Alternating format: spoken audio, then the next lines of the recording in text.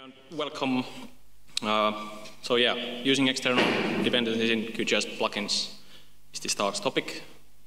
Some background first. My name is Antero Komi, and I'm working as a software developer at the National Land Survey of Finland, and currently working on the new topographic data production system. You might have seen the talks on Wednesday. If you haven't, you can also check those out. And about our QGIS plugin development, we do, for example, simple map tool plugins for some projects that have a template project and the background with the layers and just some useful map tools. And for example, our topographic data production system is kind of a more complex, where the plugin controls the whole workflow for the user as layers, and the whole system builds around the plugins. And also we have some open source general purpose tools available as well on our GitHub. You can check those as well. So why would you want to use QGIS plugins with dependencies? For example, if you want to share some utility functions, UI components, some useful algorithms, like structure the code better with having it in a separate repo could be useful. And also if you want to reuse existing libraries that you can find open source that works for your use case. And also, for example, if you have a common use case for pandas for data processing, you might want to use that as well in your plugin. But in many cases, it might be a problem to have that dependency, because you have to have the library available at runtime, and often you can't control the client side of things. And then if you have a dependency, you might you have to have you should expect a correct version of the library. You can't work, for example, between major versions that well. And also using dependencies affects the workflow for the developer, and also in some cases might affect the tooling that you can use for the plugins. And also important is the platform-dependent libraries. For example, pandas is a binary dependency, so you can't just usually include that with your code, because it might not run on the client's machine. The different options for the dependency usage could be dependency plugins. That's a QGIS built-in tool for that. More of those later. And also one example could be client-installed libraries that you can just request the install, or maybe even in some cases do an automatic install. And one example could be bundled libraries with import path manipulation that you can just include the code and use, for example, some import tricks to have that available. And one final example could be isolated imports, where the dependency is included in your code with a kind of a different structure that the imports are isolated for the version. So the dependency plugins, it was added in some year or two ago in QGIS. And in that case, you just request a dependency in the metadata, and the QGIS handles the dependency management. In that case, there's a limitation, of course, for one version only per profile. So you have to have you can't use different version for some different plugins. And of course, that's limited to QGIS plugins. So the dependency you are using must be a QGIS plugin and installable on the client machine. For example, you could use a private repository if you have that use case for that. And how it looks in the code, you can often use the dependencies as is, because the QGIS handles loads the library in order so that the imports and providers, etc., are usable directly in the code chassis. And for example, the client installed libraries, you can notify a user or for a missing library, or in some cases could try to install automatically. of course, this brings some problems that the user might have network access at the time, or there might be other problems not to install the libraries automatically. And in this case as well, there's one version per environment, so you can't have multiple versions available.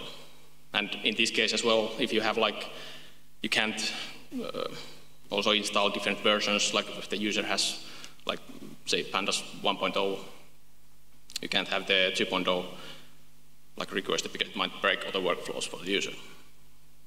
And in how it looks in the code, you kind of have to use some guards against the imports where you can maybe notify the user that you are missing a library, or use some fallbacks in case the library isn't available. Also, in that case, you have to, in all code paths that you have the import, you have to guard it because you can't have top level module imports for that in any of the code that gets run initially. Also, this brings the automatically install, maybe even the client installs brings some supply chain attack possibilities nowadays if you install, just request the user to install things from the internet.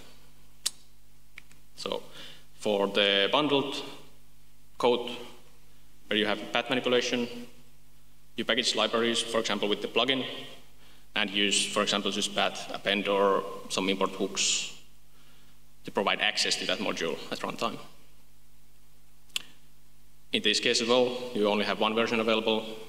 So this is also a problem if you provide a library in this way, and then the user already has another version installed. So this brings problems like which one of those gets loaded first. So you can't really trust the version that you have included, because it might not be that version that's available at runtime. Binaries work with this case, but also often the runtime platform has to match. So you can't bundle, or you can bundle all the platforms in case that's an issue. But also for the licensing, it's not often suitable to include the binaries in public repositories for the license. Another way that you can use is an isolated import. In this case, you also package the library within the plugin, but you use the imports in a way that the code refers to the isolated module instead of a global top-level module. In this way, you can use multiple versions, one per plugin, but it works for pure Python libraries only, because in binary dependencies, the module runtime path has to match the compiled one. There are two different options for the bundling. For example, one could be GitHub module use. This is often seen in some QGIS plugins. You can use GitHub module to pull the dependency code to the source tree and package that source tree as the plugin, so you have the library available. The repo structure, in this case for the dependency, usually must be in your control, because there are some constraints on how the code is run at runtime. So you must have the structure that supports good use of a submodule. For example, usually it's the package root is at the repository root, so you have the library at the correct location in the tree. Also, in this case, you have to use relative imports, because you don't know the runtime path that the library is at. So, in this case, all the submodule imports must be relative. In this case, you can edit the dependency at the same time if you just edit the checked out code in the tree, and you can just do the commits in that tree. So it works quite well for that. And of course, in the build system, it must have access to the repository. For example, if you are behind a proxy and you have to have access to a GitHub repository, that access has to happen at the build time, or where the code is checked out. And then we have another case of the isolated imports with the build-time vendoring. This is kind of the approach we have chosen because this helps us to use the Python system as we normally would. We can just install dependencies as is, use the normal imports. And how this happens is that we can transform both our O code and the dependency code at build time to be in the plugin module namespace. We use like a vendor subpath in the tree where we put the modules and import from there. In this way, the tooling and workflow is very well interoperable with the Python packaging ecosystem, so you can just use most pure Python libraries and use those in your code. If it's not anything special in the how the dependency uses its imports. Also for this is very useful. You can use editable installs for the development, because in this case you have the dependencies as normal Python library. You can just install a repository in your local machine and do the edits there, and have it also be the library that it's run by QGIS at the development mode. Also for this approach, you need access to the package at build time. For example, if you use pip-install for a package, it also works if you have a private repository, for example, so it works really well with that as well. And for the packaging, this of course needs custom tooling.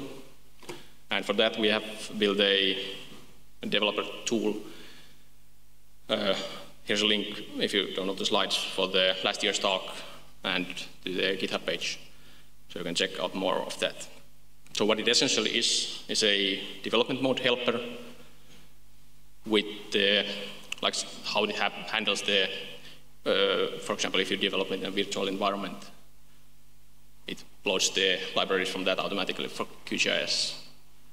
And when you build the same code, it takes the libraries from the current environment, bundles those with the plugin zip file, and it usually works quite well if you use very well defined modules, so that the imports are not anything special. And this is kind of the approach that works best, works only for the pure Python libraries. So, for example, when we control our virtualized QGIS environment, we often pre-install some binary dependencies, for example, pandas or some Kerberos authentication libraries, the QGIS image, and then we have a well-defined version that we should expect to be available at runtime for those. And for the rest that are pure Python libraries, we can just use the this vendoring type way to include the versions. So with this approach, when we have, for example, a utility library, and we have to have a major version bump for that, and we change the API, we don't have to change all the plugins that will be installed to the environment. So we can just do one by one, and it won't break the others. Whereas with the previous, not isolated import types, for example, if you had that kind of a dependency and you update an API, you have to update all the plugins that will be at that runtime QGIS session, so that it will use the same API. That's all for my talk, and I think we have some good time for questions. Yeah, so thanks.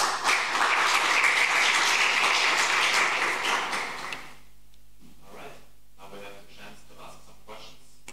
Are there anything in the audience?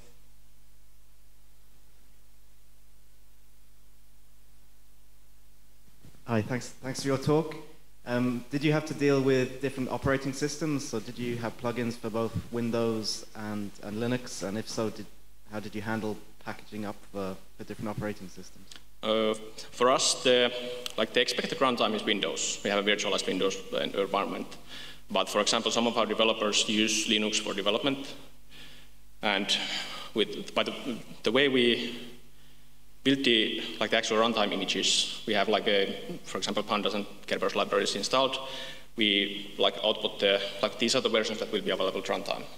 So the user the developer that uses Linux can just take that for a requirement file, and the development environment should match with the versions, and those will be installed normally, normal Python packages, and only at the build time, which will happen for the target platform Windows, we do the vendering. So we only have that for Windows, so it's not a problem. But of course, if you, for example, have both Linux and Windows, it's you should be able to package both platforms.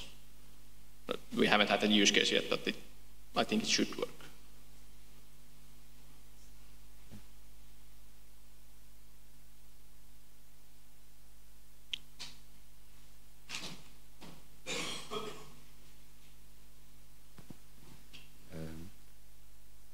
Is it? Okay, okay, it's okay. I had a problem with the installation of the external package through the QGIS on some users' profiles, but it was the situation when the user didn't have any Python installed by his own, so that was the default Python from the QGIS. And what might be a reason why I couldn't install the external package by the pip, like I use normally through the QGIS, because there was an error. And do you know the answer for it? We have had some problems with old versions of pip, for example, that comes with QGIS. So that might be one issue. For example, I don't think it has happened in the recent versions, but with an older version there was pip 10 point something. So it wasn't able to install some binary packages correctly. It tried to build them from source, for example, and in some cases there's the version that comes with QGIS with pip, there's a bundled request library, and it also bundles the certificates. So it might be an old version of the certificates, and you don't have access to a new birth certificate. Any more questions? Any more questions? I have one more question. Do you have experience with binding dependencies of other languages? So I'm thinking about the JavaScript or Node.js ecosystem, because there might be some libraries which could be interesting too. And also now there's this WebAssembly coming up where programs are compiled so they can be run in the browser. I'm just wondering, maybe they could also be run in QGIS. So just wondering if you have any experience with other languages or so. No, we haven't really have experience with those. Also, one of the differences is, of course, that in Node.js, you can have a tree of dependencies. So you can have, it automatically provides a way to have a different version. If, for example, you use some library that wants a max version something, so it bundles if you do Node npm install something, so it installs one main version that works for most, and then it installs the subtrees where it needs the different versions. But because it's not the possibility with Python, it's only one module. If you use import something, it's always the one version at the runtime. So it's a kind of a different ecosystem for that. All right. Okay, then thanks again for your talk. So one applause.